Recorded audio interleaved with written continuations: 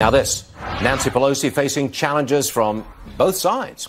The Republicans have made her a target in the midterms, and the Democrats are looking maybe to replace her if they control the House after the midterms. Tammy Bruce, independent women's voice president.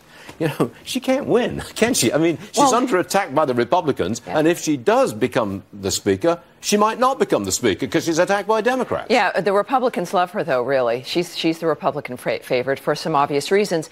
But she's not going to be going anywhere. Look, the rhetoric you're hearing now is to help individuals who are running for office who feel that they need to distance themselves from her for some reason, whether it's because they're in a district that leans left or they're going against someone, of course, in the midterm who the president supports.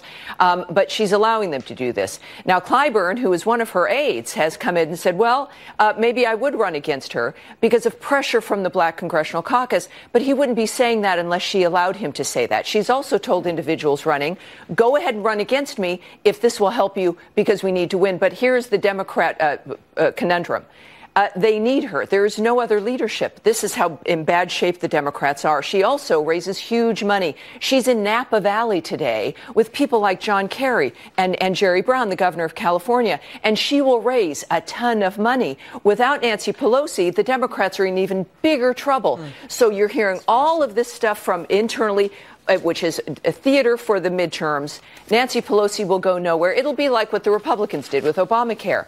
They're going to campaign on doing X, but when they get in, they won't. And this is why everybody's got a problem with Congress in this country, because of how they approach the election. I'm trying to work out exactly what's going on here. If the Democrats win control of the House in November, then she would be the Speaker of the House. But she has to stand for election to be the Speaker of the House. To be the leader of the party there. She wins that election. Oh, sure. And now, if you had a wave of people like Alexandria Ocasio-Cortez winning, the left, but they won 2 out of the 5 individuals that they endorsed.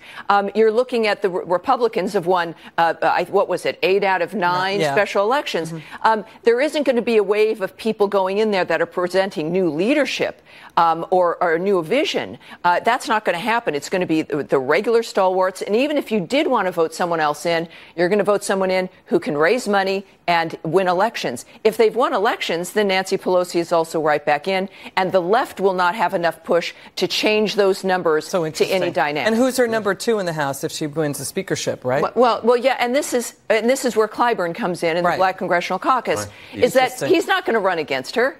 You know, it's a teamwork. They'll both, by the way, in this next term, be 80. Clyburn is 78 now. That's a great point. Steny Hoyer is 79. Nancy Pelosi is in late 70s. It's the same team. I never but it's the How do you feel about that? It's the same team, but neither one of them can raise money like Nancy can. So why not keep Nancy? And of course, we look forward to that. But she will not be a Speaker of the House, by the way. She'll just still be the leader of the Democrats, who will continue to lose. We'll see. That's right. Tammy. Great analysis. Sting in the tail right there. Thank you, Tammy Bruce.